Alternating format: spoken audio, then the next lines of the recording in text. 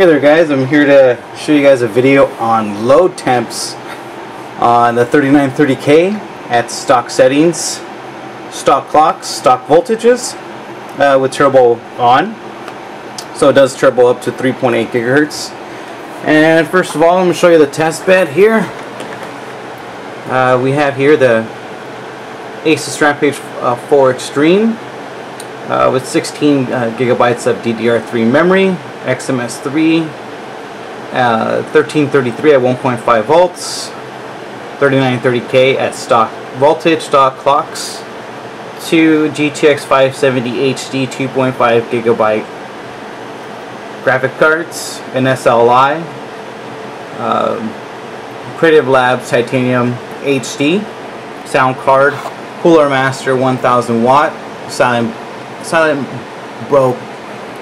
Pro Gold, could have talked there, and it's cooled by the H100 in a somewhat push-pull configuration. So we have the stock 120 millimeter fans there in a push, and on top I have the 200 millimeter stock half X fans on a pull, sort of. You know what I mean? They're not on there right. You know what I'm saying? Like a stock, a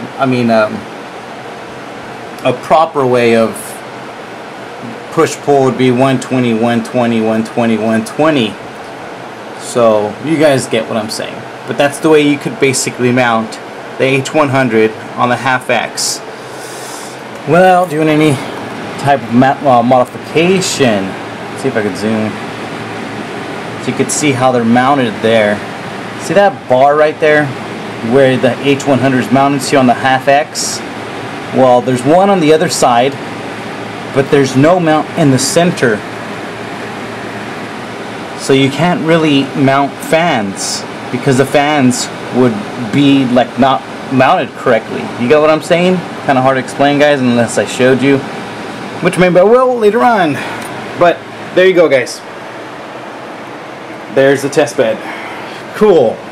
Okay, ambient temperature right now. That's the inside temperature of 26°C. The outside is 31°C, if you care to know. So there you go, 26°C. I've been running Prime 95 for about 15 minutes, 16 minutes or so, 17 minutes, roughly. You can see here that all 12 threads are running at 100%. You can see on CPU Z. Got focus.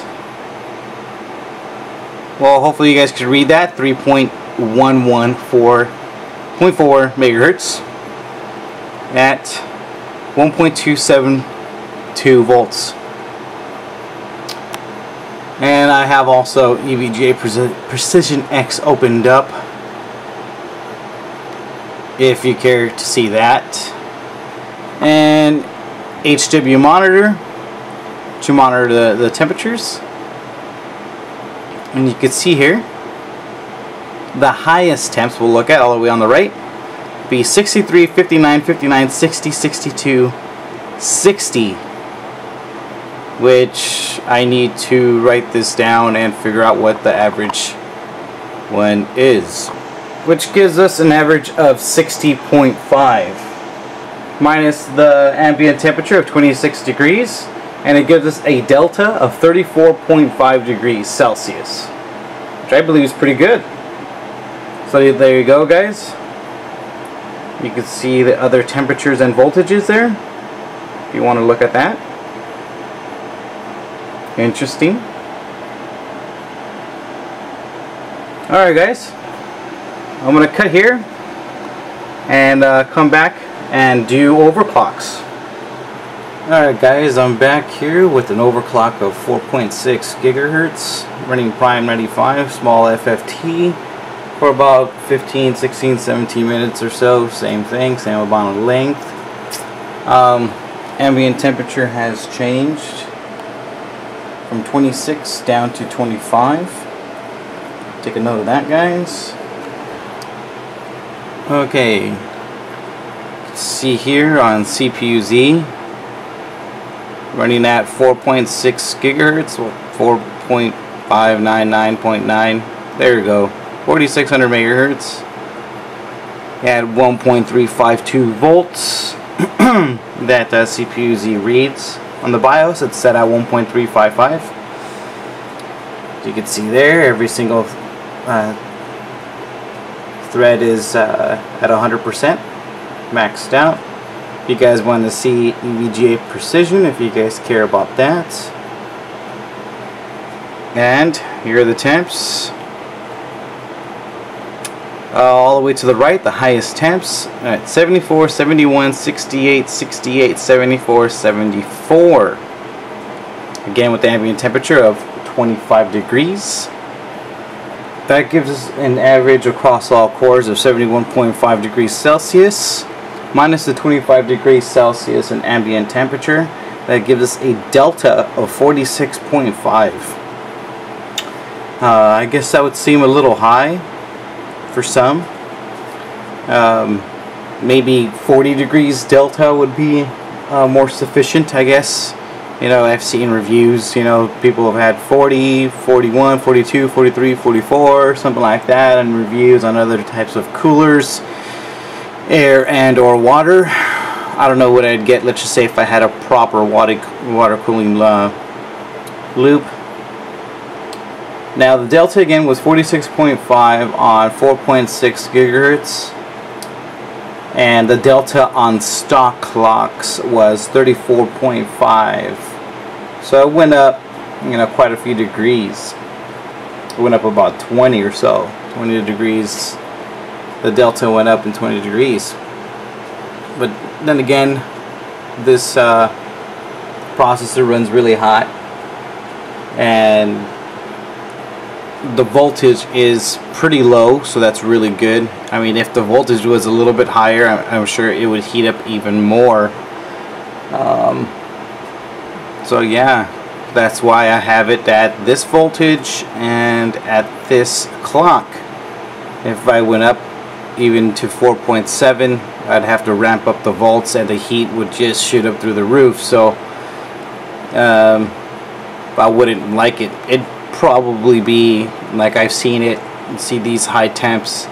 If it's a 4.7 at higher volts, it'd be, you know, at 1.4 and above. It'd be in the 80s at least, and at 4.8 gigahertz, it'd be 85 in the 90s, where it would be considered a fail. So yeah, I guess like I said, this is pretty good temps for a 4.6 gigahertz overclock. I don't have it overclocked 24/7. I have it overclocked only when I need it, video editing and benchmarking. Other than that, even in gaming, I have it at stock clocks, because it does not make a difference on the overclock in gaming whatsoever.